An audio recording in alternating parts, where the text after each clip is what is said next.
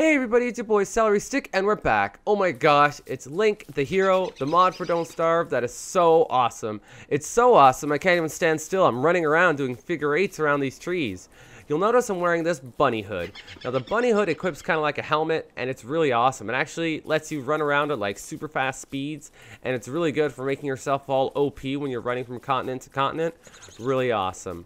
The next thing we didn't look at is the Hero's Lens of Truth. Now, if I equip this, you're going to notice it all turns kind of like a patina on you. And you're going to notice that this bunny turned into a beardling. Well, this is because Link is immune to insanity. He's such a hardened warrior that this doesn't affect him. But there's got to be a way to, enter the insane world. So if I equip this, I should be able to attack him. There we go. Awesome. And I picked up some nightmare fuel. So it's a way of attaining your beardlings and all of your, your nightmare apparition style items. Next, I want to take a look at some of the gems in this game. First, you're going to notice we have Naru's Love and we have Farore's Wind. As of now, these kind of just sit there and glow. The modder is not quite finished with them yet, but they're still pretty cool.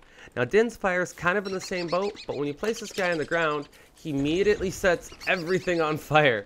So you got to watch this in your base. You don't want to put this on the ground near your base because you're going to be sorry. Next, we have the Yoshi plushie. This guy is super cute and super cool, and you can trade him with some of the locals. Now, there's a bunch of craftable items in this mod, and they're pretty cool. So if you go to your triforce crafting menu here, you'll notice there's a wooden sword and a wooden shield. Now, we're going to craft both of these real quick. Now, you're going to notice they don't look nearly as nice as the hero shield and the hero sword. But you know what? If you had to, activate your touchstone, these guys would work really well to help defend you as you're doing a corpse run to go back and get your gear. I mean, you still get a little bit of backpack space. They're just not as, they're not as strong either. They're not as good. But hey, you know what? I like the regular stuff better. Next up we have are a few craftable potions. Now, the red potion, really awesome potion. This is a potion for your health.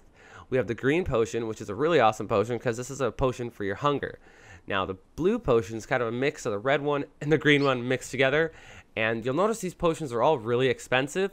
But the thing is, these are like full potions. So you could have 1 health and it'll make you full again. Same with your hunger. So they're really useful. Now, I've made some of these down here, and conveniently I was being attacked by some spiders earlier. So if I drink this right away, boom, full health. And if I drink this guy, boom, full hunger. Really awesome. Now, if I go over here, I think I can take some damage real quick. I'll just unequip my shield. Come on, guys. Hit me up here. There we go. I don't want to die, so I'm just going to put that shield back on. Oh, man, that guy means business. There we go. Okay. Now, I should have taken some damage. Nice. So if I take this blue potion real quick, health is full, and so is hunger.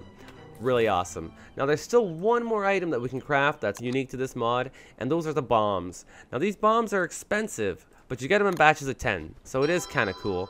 Now, if we just put one right there, you're going to notice, kaboom! Really, really effective. Now, these guys are also really good at destroying things. So if I drop a bunch like right here, you're going to notice that once I let them explode, my fire pit is in pieces.